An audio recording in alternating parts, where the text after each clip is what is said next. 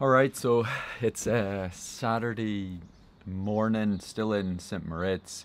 Yesterday was session day. Yesterday was a bit misty. Looks really cool on the drone. We got the bus to a place called Chiavenna. I think it's Chiavenna, it might be Chiavenna. The point is, you drop from higher altitude to lower altitude, and that allows you to.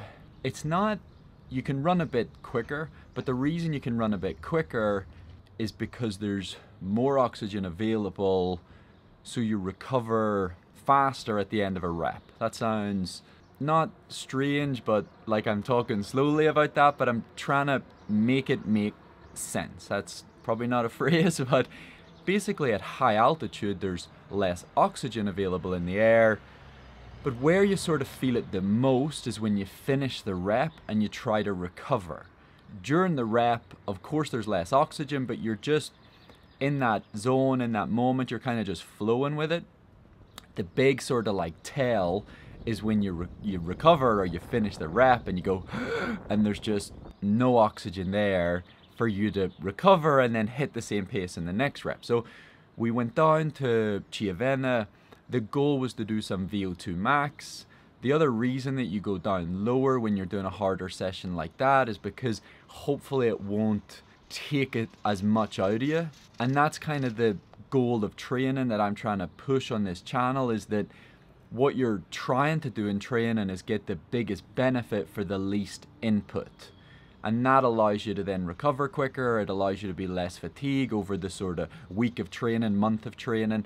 And it's not all about just every day that hardcore grind mentality. It's about carefully well-planned training with a strategy to give you the benefit you need, but not set you back for 2 weeks, because in running, it's really all about what can you do the next day. Okay, today was great, but what are we going to do tomorrow? Okay, tomorrow pretty good, but we still need to go run Sunday, Monday, Tuesday, Wednesday. You get the point. It's a collective of everything you're doing, not just one-offs. If it was just one-offs, there'd be a lot of very good runners. And that's the difficult part, is because you have to spread that motivation, spread that sort of like robustness, not getting hurt, across weeks, months, years to get good. The bus journey down, not so bad. The bus journey back, you're just starting to get tired. It's maybe a 90-minute to 1 hour 40 bus journey, but that's still a luxury to be able to go down and do that without needing a rental car. So, and it's also beautiful. Like Chiavenna is beautiful. The whole bus journey down is pretty beautiful, and yeah, it really helps make training that little bit easier. Yeah, it's a fun thing to do. It's a cool thing to do.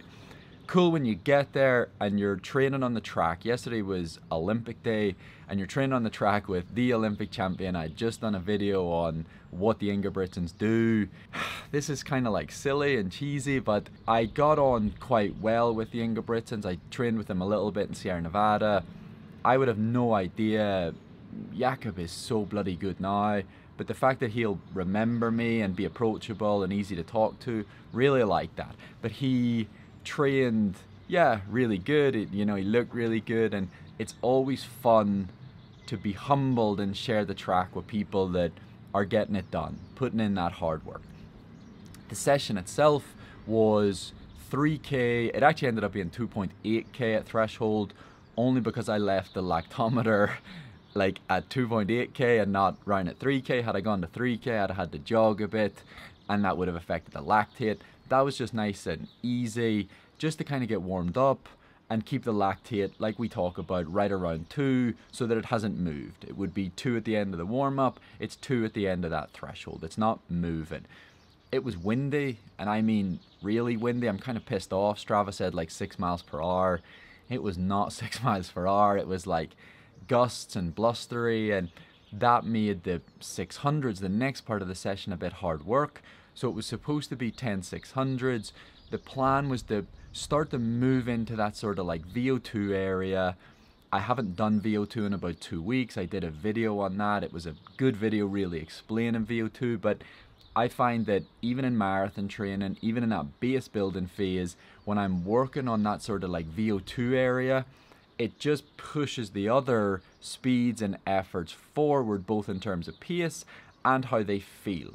Not just how they feel from a physical perspective, as in like, of course, if I'm running faster, well then slower speeds might feel easier, but just that heart rate and effort, probably RPE, rate of perceived exertion, it just feels easier when your upper limit of how hard you've pushed in the last 2 weeks is harder.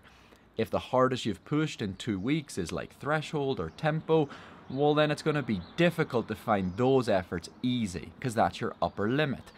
If you've been pushing hard at V02, suddenly the effort that you're putting in at tempo or threshold just feels a bit easier. I knew the wind was annoying because I did the first 200 in like 31, and then I think I ran like 35. No, I think it was 31.5, and then I came through 400 in like 67. That's not good. So it was bloody hard work. So I did the 600s. I ended up doing 8, and the reason I did 8 is because when I checked the lactate at number 8, it was a little bit high. It was like, I think it was 9, and I would have wanted it to be like maybe like 7.8 maximum, between 6 and 8. So 9 was that little bit too hard. And then what I was able to do was just do some 400s a bit quicker. We've talked about this before. If you drop the rep length, you can actually go a bit quicker for the same effort, and then some 300s quicker again. The reason I did that is because if you're gonna, I could have slowed down, but because of the wind, the amount I would have had to slow down would have been substantial, as in a lot, to get the like lactate back to where it should be. Once you've gone over the lactate, it's very difficult to get it back. So instead of running 97, 98, 99, I honestly might have had to run 145. Now at the start of the session, had I gone 142, 141, then I probably could have kept it in a good place. But once you've kind of gone a bit above, the good thing was that I felt good, even though the lactate was a bit high. I don't really give a shit about that because I felt really good in my style and with the lactate that I was generating. Like, I didn't feel out of control. I felt heavy and I felt tired, but that's just altitude. That's a week of altitude, double run, sleeping at altitude. It's hard work.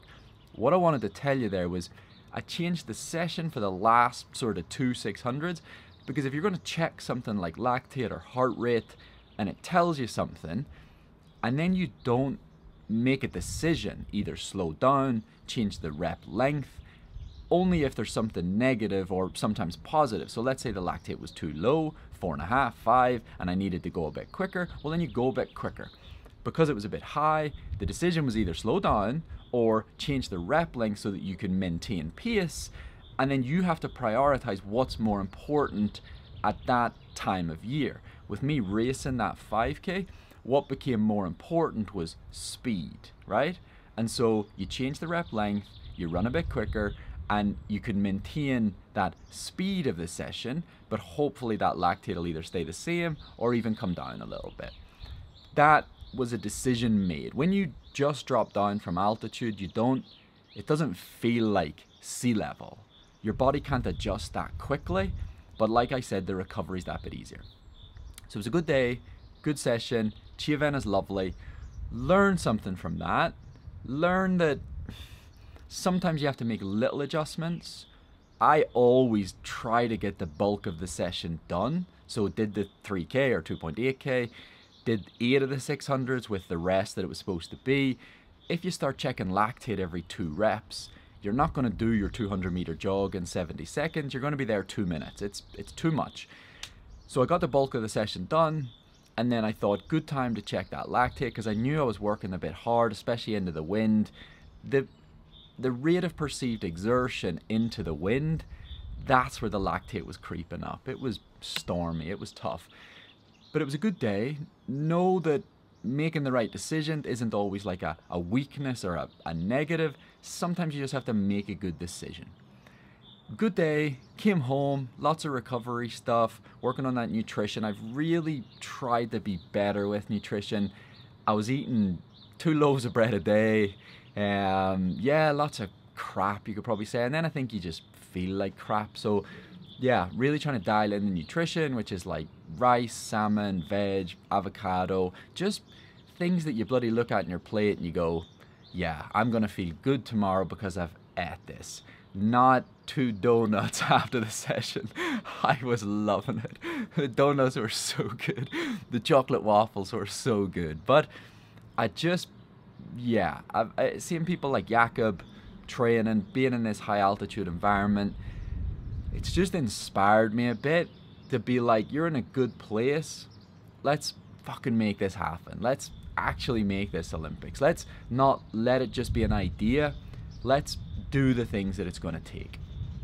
If you want to learn more on that kind of stuff, like recovery stuff, foam rolling, yoga, I've got back into all of that. Back doing my yoga, back doing my foam rolling, back doing my band work before I do runs, the activation routines. All that stuff's on the website, joggingroom.com. I can't cover all of that now, but do check that out. Thanks for watching. Like, subscribe, do all those lovely things, and I hope you enjoyed that session.